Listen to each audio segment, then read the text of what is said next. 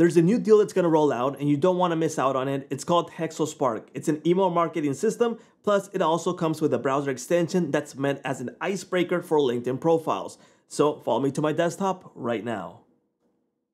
I'm going to show you how easy it is to set up Hexospark so you can get started right away. Now, if you want to grab the deal, link will be provided in the description. Now, to get started, let's head on over to our dashboard. And it might seem overwhelming in the beginning, but it's actually super easy to get started. Now, my recommendation is head on over to settings first. First thing you want to do is add your email. You're going to click on new account and you have three options. You can add your Gmail from here. You have your SMTP, which would cover any custom domain, and your Outlook. So any of those three are great options to start sending out your email campaigns. So add one of these. Next thing you want to get started with is the default settings. So set this up, again, straightforward. Now, once that's set up, you have an email to send out. Next thing you want to do is add your contacts. Now, you might want to add them manually, or you might have them in another email marketing system and you want to send it over, or maybe you have contacts on Excel or Google Sheets, etc. Export those on CSV and you can import them from here. It's super easy. Or you can add one by one or by folder. So once you have contacts added, next thing you want to do is set up your email templates. In email templates, just click on new template. You can choose from the template library, which they have an extensive library here. And depending on your use case, it could be Hexospark templates. Select the category, and they'll give you examples of what you can use. For example, C-suite. Some of them don't have a lot of the templates available, but some do have way more. Content marketing. Select one of the ones that you like, or start from scratch. Use AI generation and create something that's more custom tailored to your business. So not a big thing. Super easy to do. Now, once you have your email template, you're going to view it here, okay? Next thing you want to set up, and that's if you want to use the browser extension for the cold outreach, which they name Icebreaker. That means that if you are on LinkedIn and you find a profile, there's an extension for Hexospark. You just click on it, and it's going to find the data, like the name, the email, etc. For example, here it found my name, it found my email, my LinkedIn URL, my about me, my profession, website, etc. And this data is available on some of the profiles. Well, most of the profiles in LinkedIn, but not all of them, okay? So you select the campaign, select the icebreaker, you add the contact, and you get started the flow, okay? To add those templates, go to icebreaker. And again, new icebreaker, choose an icebreaker template. There's several templates available. Select one from here or create one on your own. So once you're good to go, we have added our email, we have our templates, we have our settings, we have our contacts, and we should be able to get started with sending out a campaign, which would be the next step. For that, we'll go to campaigns. Okay, we'll start a new campaign. And we have, for example, in this case, I'll add a contact and I'll add one from an existing contact. I won't add one from CSV. And I'll select me for testing purposes. I'll go ahead and add it.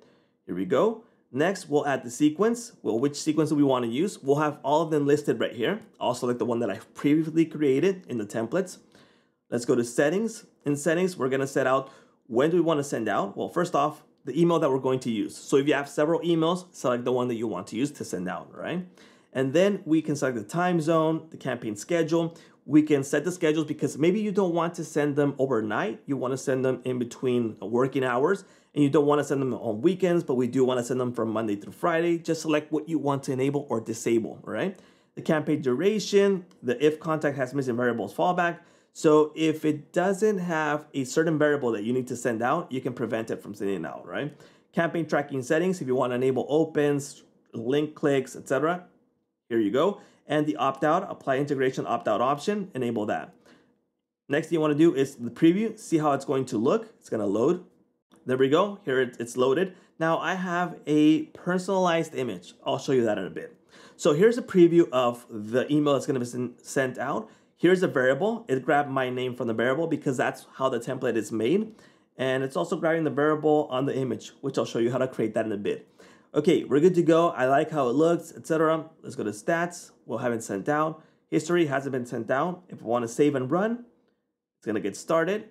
And boom, the campaign has been started. And you can see when it's sent out. So if you have several emails to send out, this is where you're going to view them, okay? Now, once you have it sent out, we're going to see the analytics for each one of these. So for example, this one has a sent out and one open. Okay, so let me click on it. Now we can view the stats. So we have one contact, one sent. It's been opened 100%. Now, if you send out a bunch of them, you're going to view the analytics for all of these, okay? So you can view the clear analytics for open, clicked, replied, etc.